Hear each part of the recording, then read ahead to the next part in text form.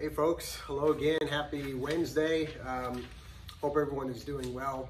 I wanted to talk today a little bit about death. What a cheery subject, but it really is ominous. You think about the power that it has. If you're in the world and you're not a believer in Christ, let's consider that. You've got this very temporary life. You've got permanent separation from the ones you love when they pass on, and all the grief and the sorrow, which can be overwhelming.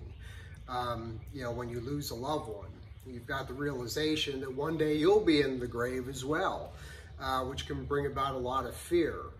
And it's a very real thing. And outside of believing in Christ, I can imagine how people deal with it. We think of this death, this grim reaper kind of person, and I think Hollywood probably has him depicted pretty well. You think of the guy with the Don face and the cape and the staff, and just it's a real thing. And death is very powerful. Death has had the right to take life because it's the wage of the sin that we commit. So we've earned it. We deserve it. And he's kind of been our slave master, our taskmaster, just waiting for us to go off so that he could eternally separate us from God. And it's very scary. And then, of course, you have the physical death on earth, and then you have what Revelation calls the second death, this eternal separation from the life giver, who is God.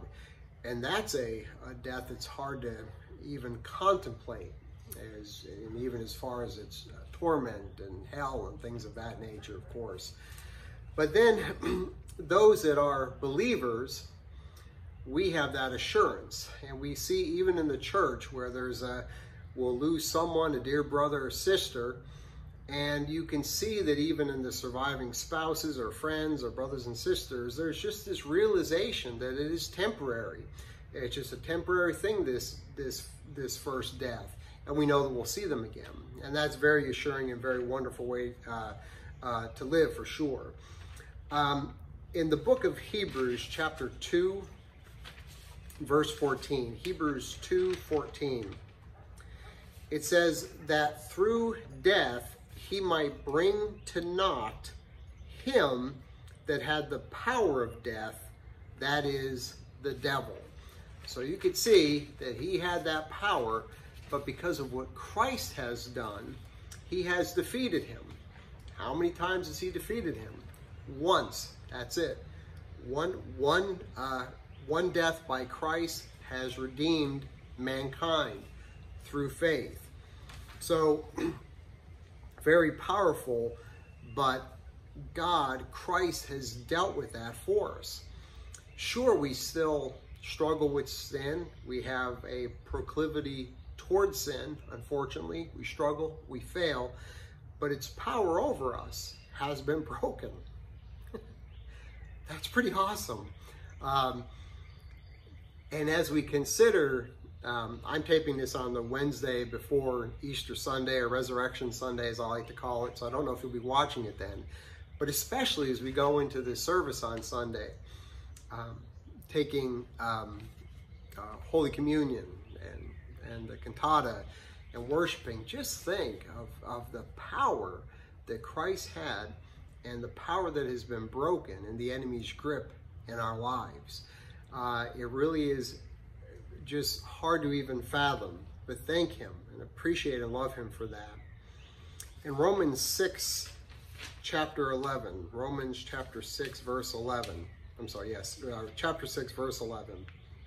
It says, Paul is talking, he says, even so, reckon ye yourselves to be dead unto sin, but alive unto God in Christ Jesus. So he uses that word reckon. So I am basically like a southerner. Well, I reckon you ought to be dead to sin. When he uses that word reckon, it's actually more of an accounting term. It refers to numbers and balances. In other words, it's arithmetic. When you're considering this and realizing what God has done, it's literal. It's like math. It's not wishy-washy. It's like, no, 2 + 2 is 4. You reckon this, you understand it. It is very much mathematical fact that God has washed you, and you now have died in Christ with him.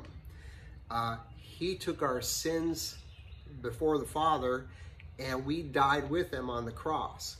So we've died with our sin, and we are alive now unto Christ. We are alive in him. So Paul is saying, make aware of this, realize it, understand it, literally, and stay away from sin. When we think of the age of man, you know, we've been around a few thousand years, but there is a beginning, Adam, and an end, return of the Christ, to the age of man when we're walking upon this earth. The age of Christ is eternal. That goes from beginning to end, the Alpha and the Omega. When we are alive in Christ, when the Spirit that of the everlasting God comes into us, yeah, we're walking on this earth, but we're also present with him in Christ. So we're living that eternal life in him even now. A lot of times we think a little bit more linear. Well, I'm going to walk on the earth, and when my life is over, I'll either be with Christ or I'll go and be in hell. Or there'll be like a forked road at that time. It's not really how it goes. Even as Christians now, we have already, in a sense, in a spiritual sense, transcended to be in his life. So we're walking in this physical earth, be it our love, our purpose, our true life is in him. That's why we're changed. We're different. And that's what the scripture, that's what Paul is trying to make us understand, that we have this eternal life within us that has already started because we believe in him. So again, Easter Sunday, Resurrection Sunday, man, there was a lot that happened on that cross. A great battle, a tremendous, tremendous victory for the sake of us, who God saw and loved for whatever reason, I don't know why. But boy, what a tremendous, tremendous victory, and something that looked like utter defeat. Even on the cross, even before he rose, boy, that cross just is so much to our lives, and we thank him and bless him for it. Thank you for your attention. God bless you guys, and happy Resurrection Day.